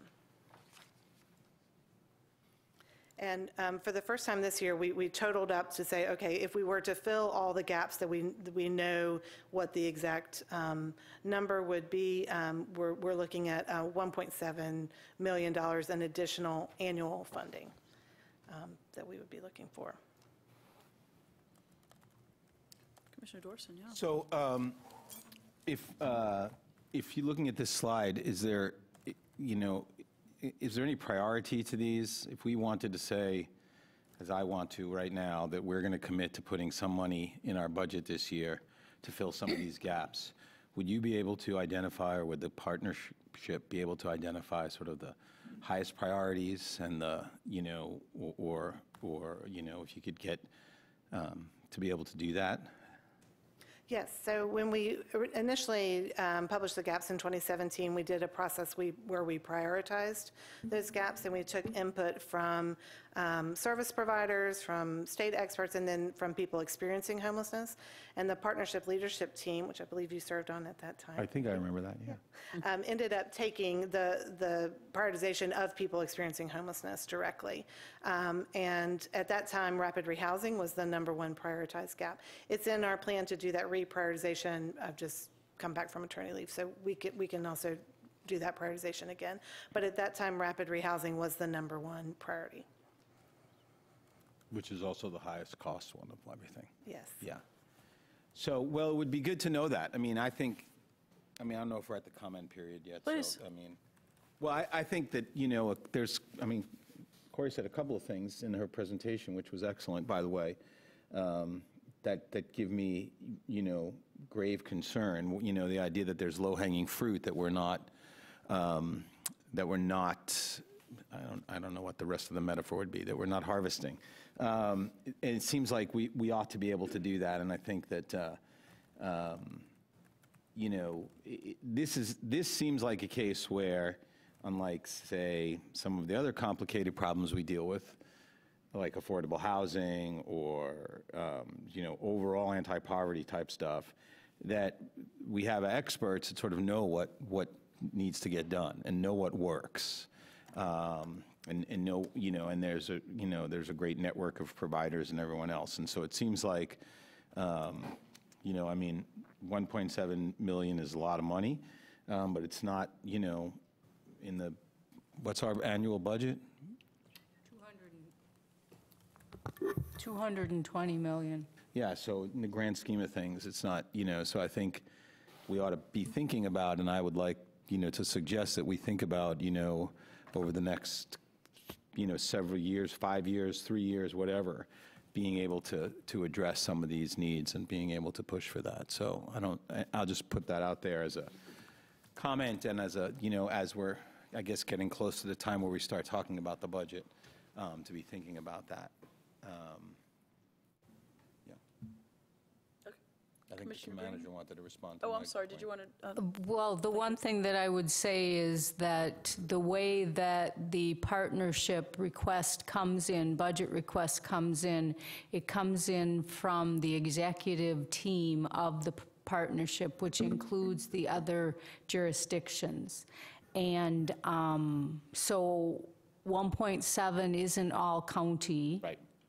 And I would encourage, I think Commissioner Green is one on the executive committee, to work with the other electeds to talk about how we do get some low-hanging fruit, because I don't think setting the precedent that the county come in and take care of it. We did something like that last year. We took care of the CEF part, and we took care of it, the county took care of it, and we said, that we didn't want to do that again. We wanted it to be a partnership, because it is a partnership. So I just wanted to remind you all of that. No, and I appreciate that, and I wasn't suggesting that the county goes solo, but I thank you for that. I was suggesting that we, the collective, we take that on. And before Commissioner Green speaks, we did talk about possibly having this report at the Assembly of Government, but maybe we need to do more than a report. Maybe we need to have a little bit of a conversation as well. We'll see. That agenda keeps growing, though, so we'll see how we can get it in there. But it would be nice if we could, all in a room together. Well, and I think that Corey will be going to the other jurisdictions and doing the report for the other elected bodies. So they're going to hear the same thing you're hearing tonight. That's great. So, when's that ASO of Governments meeting? 25th of January? Will that, everyone you're taking your show on the road before then? Yes, I do go around to all of the jurisdictions. Sometimes the timing is a bit different, so I usually come to you with sort of the latest data, and when I'm talking with them, sometimes it's data, it's in March or April, so I don't have the current year data, it's the previous data, but it's the same message regardless. It might be good to start planting that seed, though, if we are serious about filling the gaps. Commissioner Green, I'm sorry, I didn't mean to Well, jump in. no, Commissioner Dorson, I want to thank you for really sort of responding in that sort of jumpstart way, because that's exactly right. We have an expert, we have a whole team of experts, and Corey has been singing this song for not just a little while, for a couple of years now, ever since this report came out. We know what the priorities are, and we know how to do it. I don't know how to do it, but she has a team of folks who know how to do it, and the answer is funding. I mean, plain and simple, the answer is funding. To the question of, well, what would you do if you had 100% of the money you need for rapid rehousing, the answer is they can find the housing, they can find the social workers to help, they can provide the services. It really is a matter of we need to put our money where our mouths are. If we want to solve homelessness in Orange County, we can do it. So I think it's a great suggestion to have this conversation in person with certainly the small group of us who are elected officials need to communicate with our boards, but to have some kind of presentation and discussion when we're all in the room together, and to try to get some sort of momentum to say, yes, we can, and yes, we will, would really be fantastic. And but as Corey kind of suggested, one of the big problems with us not having some capacity here is the setup of the men's shelter. And I was on the town council, and some of y'all were, and so was Penny. I think some of us were in this world when the director, Chris Moran, announced he was going to change the model from a shelter to this transitional step-by-step program. And he said in many venues, that means that Orange County will no longer have a homeless shelter for men. And he just put it out there that this was the case. Now, he also changed the model. So that situation has been there for a long time. So it wasn't just the good neighbor plan that's in the way. I mean, the housing, the plan could probably be, the facility could be reorganized. What goes on in there could be reorganized so that it becomes a shelter. But it was already a different kind of program when it started before the Good Neighbor Plan got laced on top of it, which just makes it harder. So, there is a little community work to do there, but fundamentally we have the know-how and we have what we need to make a big difference here. And I think it's time to take some action on our part. Commissioner Markopoulos? So given that rapid rehousing is a high priority and that funding is the biggest barrier, and the fact that we've all read about apparently successful efforts around the country with tiny homeless communities, what would be, well, step back a second. So of course there are wraparound services that you would want to provide there. They're going to cost just as much whether they're wrapped around more expensive housing or not, right? But given that we have access to our own land potentially, as a little sliver of the green tract could provide for us, and given that these homes are very inexpensive to construct, and we could probably even get high school vocational training classes to help. We could even employ people who need jobs to build them. Am I right in thinking that a 20 to 30 unit homeless community of tiny homes would have a major impact on the situation? Absolutely. 20 to 30 units of anything, I think, would really be in tiny homes. Absolutely. We've seen this in other communities. But 20 to 30 units of sort of any ilk would make a big impact. Most of the folks we see in our system are singles. I'm not single, but I am interested in tiny homes. I think that just personally, I find them really interesting. Not everyone does, though. And I think that that's a really important thing. It's a great part of the solution. It's not that tiny homes, though, are going to end homelessness by themselves. We do have families, we do have other folks that are just not interested in tiny homes for whatever reason. So I think it's one part of a solution of different units. Folks want to live in different places and, for whatever reasons. But yeah, I think that would have a huge impact. So what's the best way to pull information together to provide it to people in the community to have a informed discussion about it. What do you think we should do? Yeah, there's a lot of information. Raleigh is building a tiny homes community, so we don't have to go far down the road to find folks that have done this already. Austin has a very famous one. There are a number of folks that have, we would not have to sort of reinvent the wheel here at all.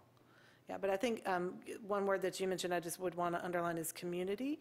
And so the folks, even locally, that have been doing this, Pee Wee Homes, and then in Chatham County, the farm at Penny Lane, community is a big part of what's happening. And there are, community events, and it really is a community of folks, and that's a really key component, as well as the housing. Commissioner Price and then Commissioner Green. I have a question about the I guess it's, the slide where you talk about the gap and the rapid rehousing. You have full implementation and then the phased. So does that mean that the full cost, which is, just over $1 million, would that be one time, or would this be like every year? You're saying you need, okay. It's ongoing annual. And then if you did the phased, you would just, like next year, you would only ask for $364,000? Right, that's a great point. So another thing that the executive team asked for is a phased implementation, recognizing that we're going to look at like a big overall number, potentially. So where it was possible, I, for each of the gaps, developed like a year 1, year 2, year 3. So that's in the full gaps analysis document. Right, so then for the rapid rehousing, would that $1 million after year 3, would that be, year 4 would also be $1 million? And exactly, yes. Okay, so then my next question, when you get to the street outreach, the annual cost, the full annual cost is the same as year 2 if you phase it in, and then it goes up. Why is that? So for that program, so for each program, it's sort of its own thing, right? So for rapid rehousing, to meet the current need would be serving about 90 households per year, and that breaks down, for social worker averages very well to what a caseload would be for 3 social workers. So that breaks down pretty easily. For the street outreach program, our current need is 2 instead of 3 full-time folks at the peer support level as opposed to LCSW or whatnot. So that's why we would just, year 3 wouldn't be a big jump per se. Yeah, okay, I see. And then on this chart here, what of those activities are you doing now with the funding? And I guess, let me back up a bit. What is your budget right now? I could look up that number. Numbers go out of my head so quickly. I can look up that exact number for you. Well, okay, so what out of that list are you doing at this point? So, so there are a couple of gaps that are partially filled. Is that what I'm? Yeah. I mean, are we doing, in any of this, are we doing enough?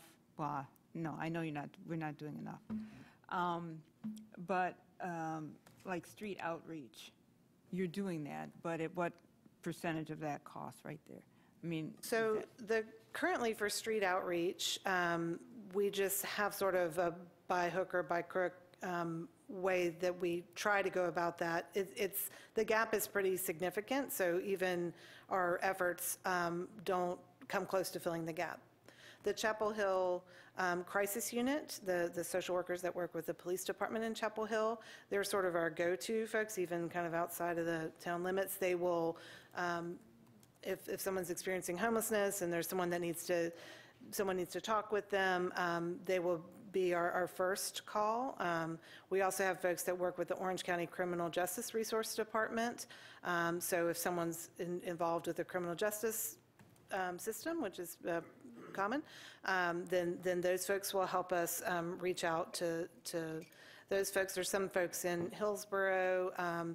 There's a church in Hillsborough that helps us, Love Hillsborough, particularly with folks in Hillsborough. So it's just that we have things that are real Band-Aid solutions. Okay, so really, everything on this list, if, I should say, when you get the funding instead of if, when you get the funding, would almost be a new program, or putting an actual program in place. That's right. The Youth Host Homes program, that is an existing program serving mostly Durham County residents. So that it would be an expansion into Orange of an existing program.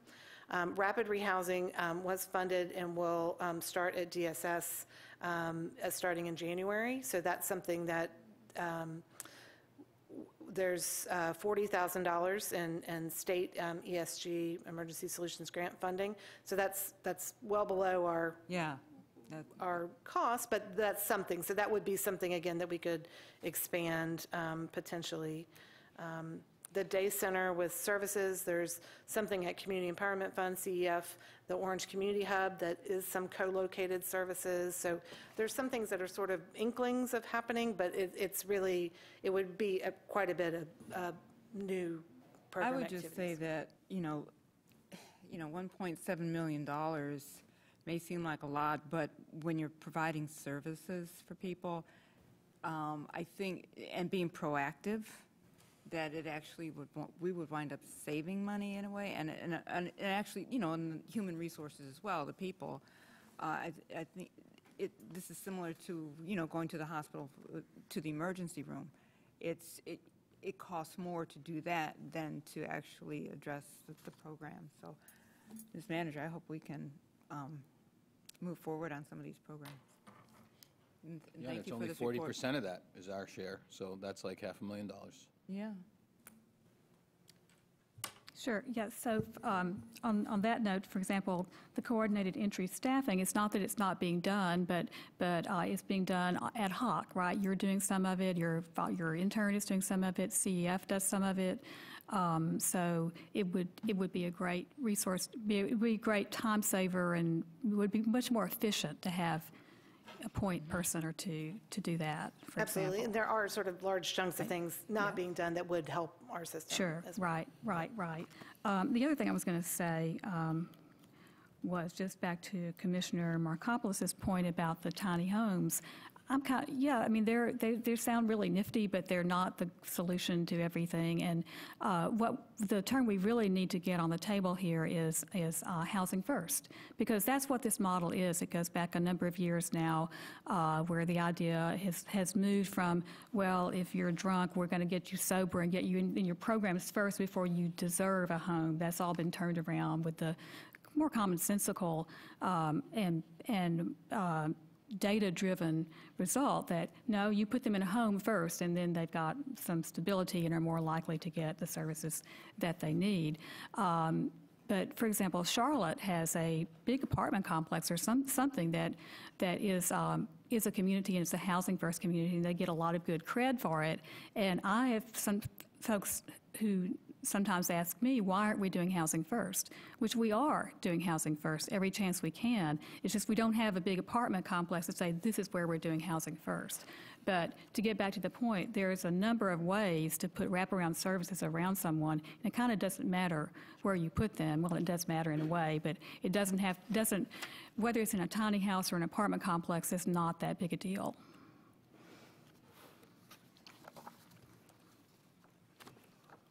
And I just want to thank you, Corey, again for all of this very clear presentation, and thank my colleagues for understanding that it is a lift, but it would be a really great thing if we could do, because it would really solve a lot of problems for a lot of people. And has this been presented to the partnership already? Have you all gone over these numbers? And, yeah. and how do you think it's received with our partners in this? Oh, they've been creating this. Oh, you mean our partner jurisdictions? Yes, our partner jurisdictions. I don't know. Are we the first ones you've presented to?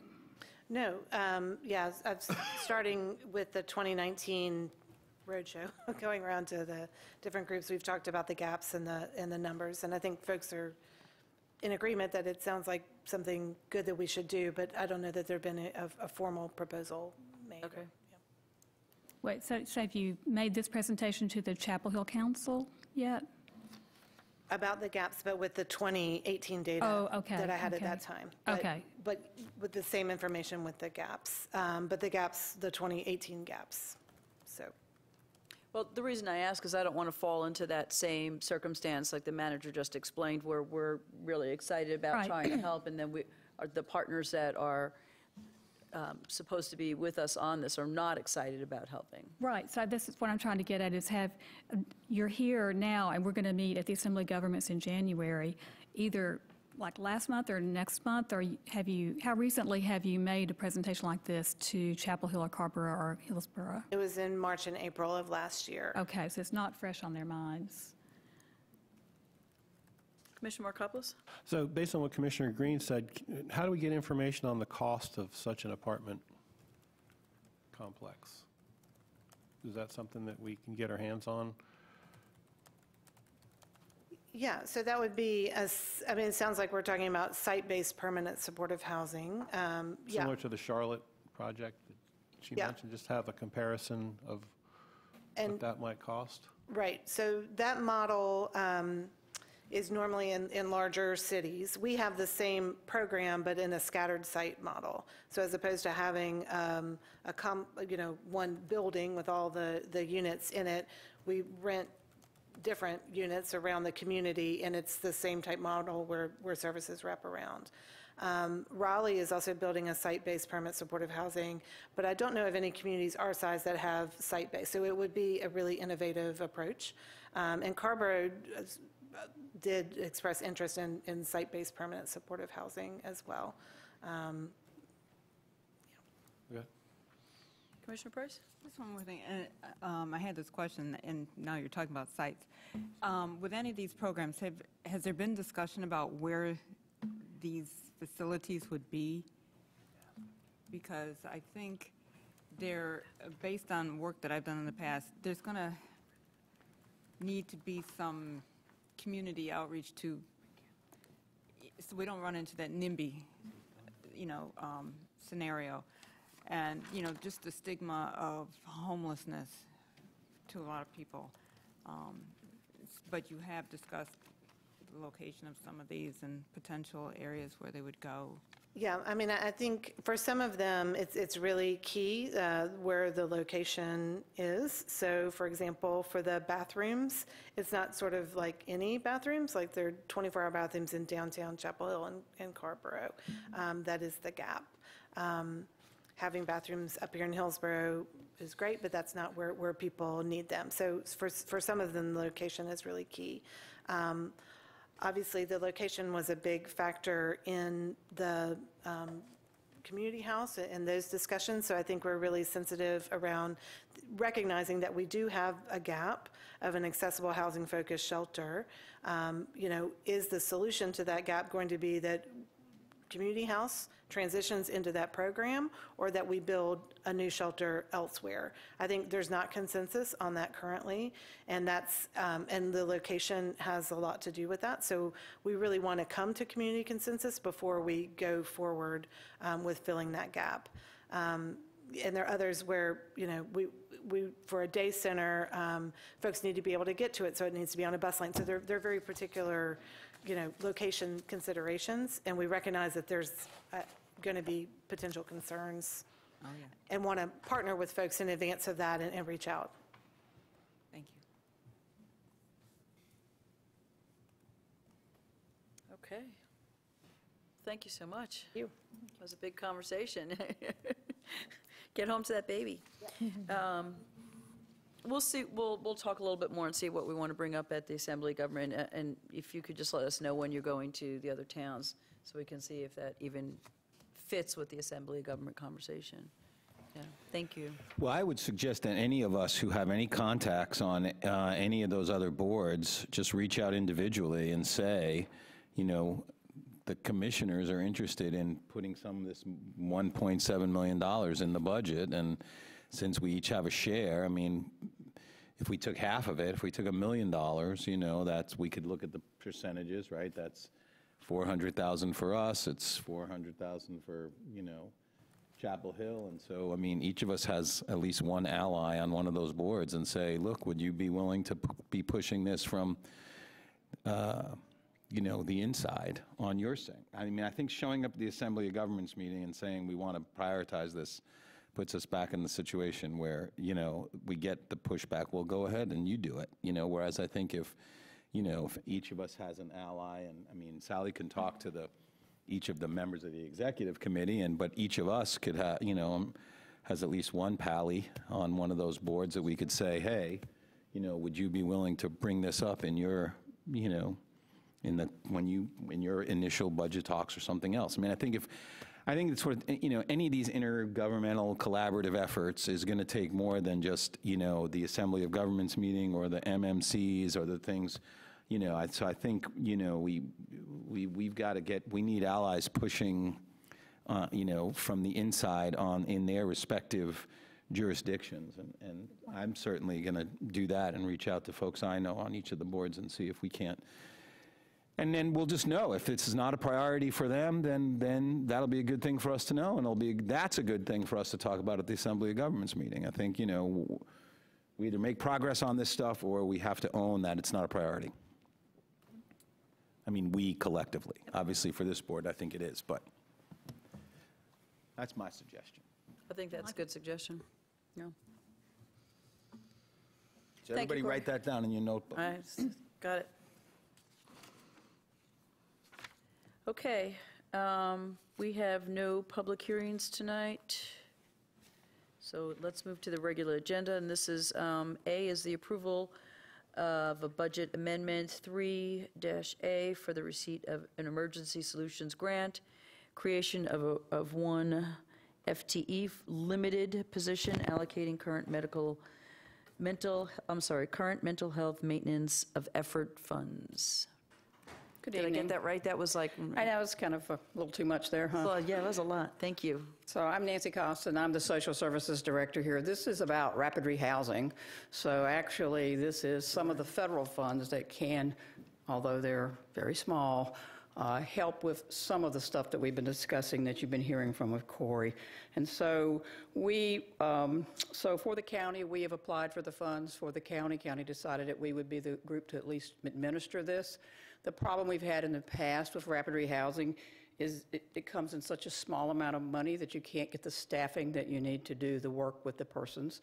And so in looking at that, we're asking to use some of the maintenance of effort money for mental health services, since that relates to many of the people we're trying to serve, and use that to staff a time-limited position out of the maintenance of effort money so that the $40,000 of actual ESG grant money could be used to pay for the actual cost of housing. So that's the proposal. We asked to create a time-limited position for for 12 months, but we would put the funding in now for it, and then in the budget process, we'll have more conversations with the manager and housing director and Corey and other people about what's going to happen next, but we're at least trying to make sure the money gets to Orange County to get used in this way.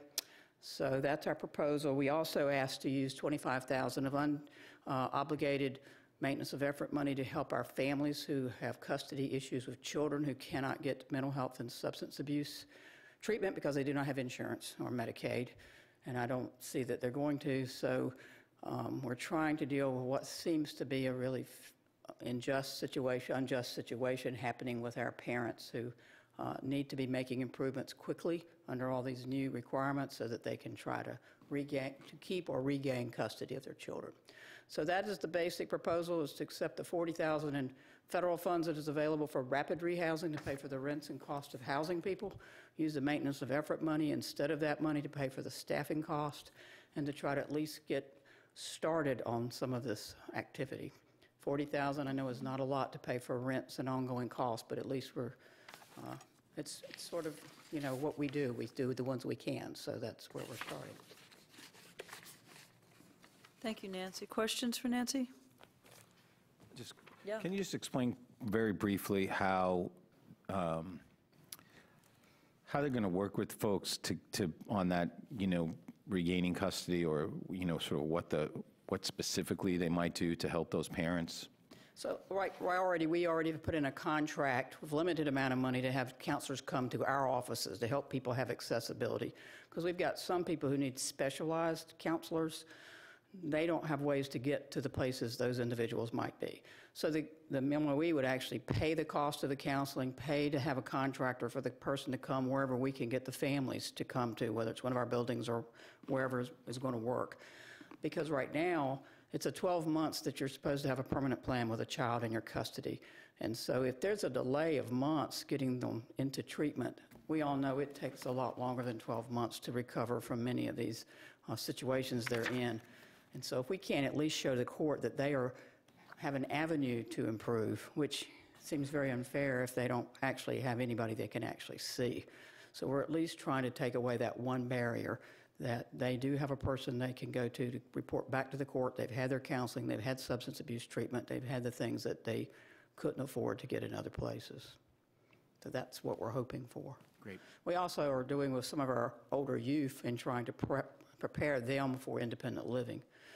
Because one of the things that we know is if they have not reunited with their parents by the time they turn 18, the situation gets much more difficult for some of those teens because they don't have a family to go to. And many of us know that 18-year-olds are not quite ready. Most 18-year-olds, I'm sure there are many that are, but there are a lot of 18-year-olds that without the support system that naturally occurs with families, they have a very difficult time making it no matter what their other strengths are. It's just too many barriers. So those are the kinds of folks we're trying to work with. We've had success with a couple already, so in our small grant, so we're looking to make this bigger. Appreciate that. Thank you. Questions, comments? I was going to move the resolution recommendations. Second. I think we're there. Okay. Yeah. I move approval of the 1, 2, 3 recommendations from the manager. Second. Second. We have a second on that, and any more comments on that? Discussion? Okay, all those in favor, say aye. Aye. Against? Okay, thank you, Nancy. Thank you for hanging with us. There are no reports. Consent agenda. Would anyone like to pull anything? Okay. Move the consent agenda. We got moved in second. All in favor? Aye. Aye. Against? Okay. Moving on. Manager's report. I have nothing to report this evening. Thank you. An attorney's report. Real quickly, in case some of you weren't aware, a 3-judge panel today allowed the federal congressional district redistricting maps drawn last month to go forward. The only good news is the General Assembly is in recess until the middle of next month, so can't do any harm in the meantime. So. Can you tell us what's the status of the impact fee case? Was supposed to be heard in this month, and it's been. Do you have any update on that? The actual part that was supposed to be hearing was the certification of the class, not the merits of the case.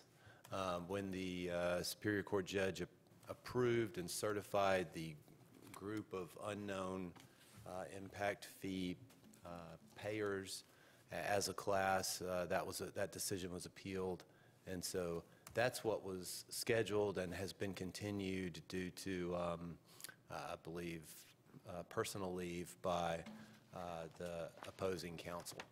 So it's not been rescheduled yet, but I will let the board know when that happens. It will be heard in Raleigh.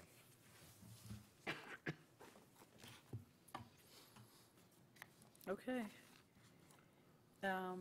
There are some information items, of course, in the back, and then I just wanted to mention that this was the first time in our consent agenda that we approved the positions to the boards. So that process will follow through now with the clerk's office, and those folks will be aware that they have been selected. And if no one has anything else, we can adjourn. Need a motion? So moved. Second. All right, all's in favor? Aye. Aye. Finally got a second. It's hard to know. Gotta be quick. That's right. Want to be in the middle. December